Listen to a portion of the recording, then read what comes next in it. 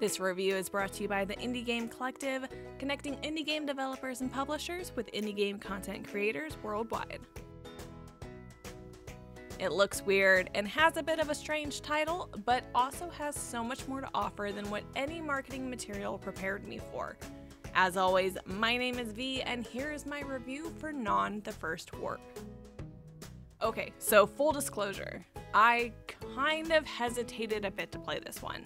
Not because the artwork sent out or anything, that usually doesn't deter me too much because let's be real, I'll play just about anything no matter how good or bad it looks. But I was hesitant because the Steam page for this game is painfully empty. There is no discussion, no artwork, no news, no guides. I get a little nervous when games like this come my way because most of the time it means that either the game is unfinished or the developers gave up on it. After playing the game, I'm not so sure either is the case. It might honestly come down to the fact that one single person created this entire game by himself and possibly just didn't have the energy or time to complete a fancy looking Steam profile. But I'd like to take this moment to assure you that while you will find very little on this game out in the indie gaming world, it's one that you'll want to check out. Normally I wouldn't start a review out with recommendation to play, but I wanted to make sure that no matter what might be said in this review, you all know that it was a rather unexpectedly fun experience to play this game. In Non: The First Warp, you play as Non, a lone alien on his home planet whose job is simply to collect and deliver packages to his customers. With a reputation to uphold, there's no package he won't deliver, even if it is something that, you know, can break the entire time continuum and change the universe as we know it. Such a package is of course what he ends up getting his hands on after a small asteroid flies into his front yard, leaving a crater and a locked metal box inside. After finally finding a way to open it, he is set on an adventure through countless portals and even more timelines as he tries to figure out what's going on and, more importantly, how to get back home. He eventually learns that a small mix-up has caused the shift, resulting in countless copies of Non to be all stuck in the same timeline. With the ability to rewind and fast-forward time itself, he'll need to fix the error that caused him to open up the box in the first place before everything can go back to its rightful place within the universe. Sounds exciting, right? Not quite what you would expect from the game trailer. To make things even better, it's a point-and-click adventure! Not only do you get to solve an intergalactic mystery, but you also get to click on every tiny little object in the game and be rewarded with some well-written and beautifully sarcastic dialogue, which, of course, is a staple in games like this. As with most, if not all, point-and-click games, you'll have to solve puzzles to progress, but if you're not one for the thinkering or putting bananas into tailpipes, you can rest assured that none of the puzzles in Non are too terribly difficult. And if you happen to lose your way or get stuck, there's an incredibly helpful in-game hint system that will swiftly point you in the right direction, so you can continue along with your space adventure. It's very player-friendly and makes for some good pacing throughout the game. Now, with that being said, Non is not without a few misses here and there regarding the actual gameplay. While for the most part the controls are pretty responsive and everything moves along as what I'm assuming is intended, there will be times where it kind of just doesn't.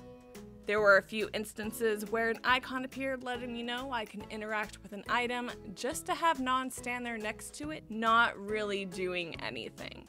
It usually takes a few clicks for the game to register what you want, and other times, if you move a little to the left or a little to the right, the icon will actually disappear, pushing you into confusion about whether or not that item was actually supposed to be picked up or not. Though I can confirm that each time this happened while playing, I did not, in fact, need the item in question. There's also a small bug that happens where items in your inventory will overlap each other, making it impossible to select one over the other. This can be fixed simply by exiting the game and jumping back into it by hitting continue, but as with most glitches like this in games, it's not something the player should really have to worry about fixing themselves. It's a bug that shouldn't really exist to begin with.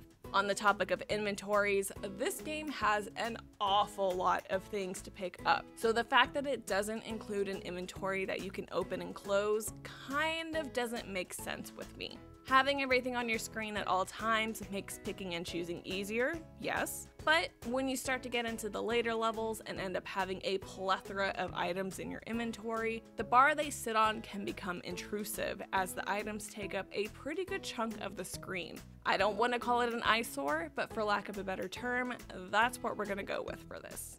While these are all small issues in the grand scale of it all, especially since there's a chance you might not even run into them, my biggest WTF moment came with the entirety of Chapter 3, or more so, the lack of Chapter 3, I guess. Mind you, I feel a little silly even mentioning this, but I still haven't really let it go after giving it a few days to settle in. All of the other chapters had you digging through every box and trying to combine tires with sticks and glass and pens and wires.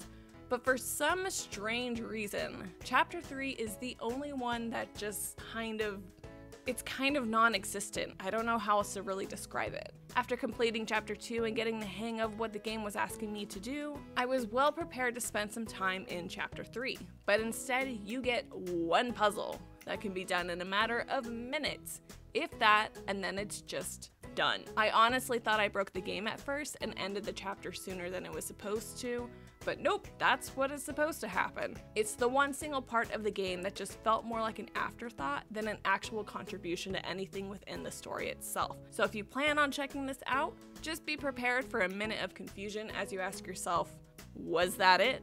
Because yeah, that's it. That is Chapter 3.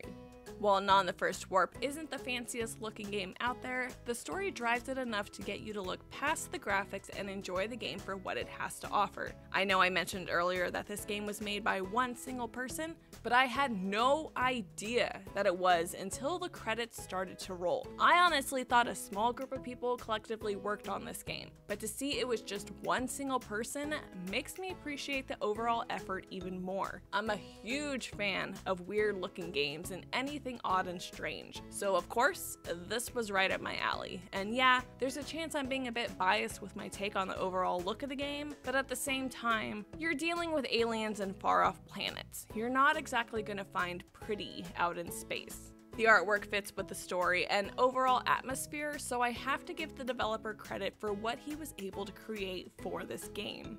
Overall, I admittedly kind of actually feel bad that I hesitated to play this game. Not having much marketing material to go off of and very little information on the game itself, I learned a pretty good lesson about judging games prior to playing them. Non the First Warp is a silly game, but it's a silly game that doesn't really try to be something it's not. It's a straightforward point-and-click game that humors you with an unexpectedly enjoyable story. If this is the developer's first game published, I honestly look forward to seeing what they do next, as this is a fantastic starting point for any indie developer. I started the game expecting the worst, and it ended up being one of the better games I've played this month, which is saying quite a bit. I still have a handful of Steam achievements to unlock, and I honestly look forward to going back into the game to try to figure out how to get them.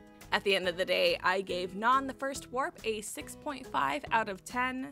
The pros being that it has a fantastic story and really well-written dialogue that will have you smiling ear to ear throughout most of the game. It has very player-friendly game mechanics that help with the pacing of the game and also helps prevent anyone from feeling a little lackluster in the brains department. I love abstract game art, and this was no exception. Give me weird or give me death. I loved the art in this game.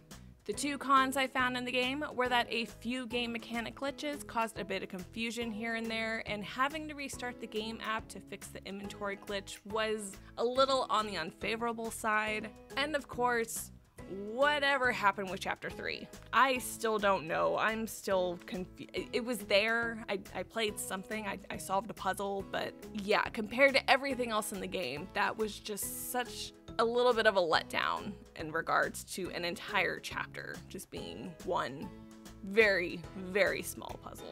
That'll just about wrap up this review for Non the First Warp. Again, my name is V, and thank you all for listening in, and don't forget to hit that like button and subscribe for more indie gaming content.